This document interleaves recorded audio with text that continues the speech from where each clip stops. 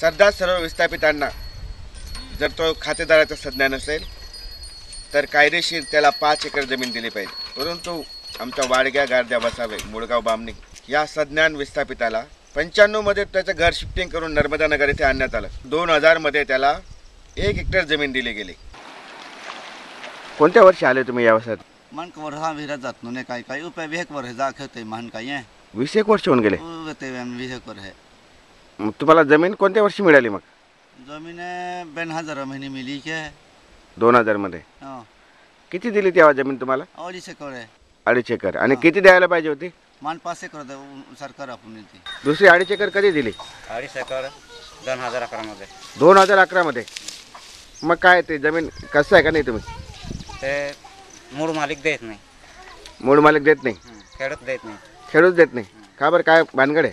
भानगड आहे माझ्या जमीन नाही देत आहे सांगतात मूळ मालिक। जमिनीचा ताबा न सोडण्याचं कारण की आम्हाला वेळेवर पेमेंट मिळालं नाही आहे आणि शासनाचा सरदार सरोवर प्रकल्प अधिकाऱ्यांचा भोंगळ कारभारामुळे इव्हन बाधितही हैराण झाले आहेत आणि जमीन विकणारे सुद्धा हैराण झाले आहेत। आम्ही व्हिडिओच्या माध्यमाने हा मुद्दा लावून धरला। त्याच्यानंतर सरदार सरोवर विभागाकडे मोर्चा काढला, बैठका केल्या, त्यांना चेतावणी पत्र दिलं आणि त्यांना मागणी केली की 1 एप्रिलला आम्हाला जर तुम्ही ताबा नाही दिला तर आम्ही या जमिनीचा कब्जा करणार। शासनाला चेतावणी दिल्यामुळे त्यांनी आज शहादा तहसीलमधून नायब तहसीलदार श्री वानखेडे इथे आले आणि वाडग्या गारद्या आणि खेत्या त्याच्या जमिनीचा आज आम्ही ताबा घेतला। वाडग्या गारद्या वसावे यांना मुरार रमण पाटील यांच्या नावावरील गट नंबर 42 1 ब पैकी 1 हेक्टर जमिनीचा ताबा दिला। सिटिंग केलं ते कलेक्टरला काय अर्ज दिला रतन भाऊनं समर्थ काढला, माझ्या जमीन भेटून गेली आणि जमीन चांगली भेटली बस।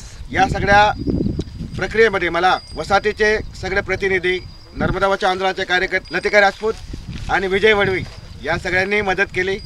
या सगळ्यांचे मी आभार मानतो आणि माझ्या समुदायाचा 5 वर्षापासूनचा प्रलंबित प्रश्न आज मिटला, त्याच्यामुळे मी आज खूप खुशी आहे।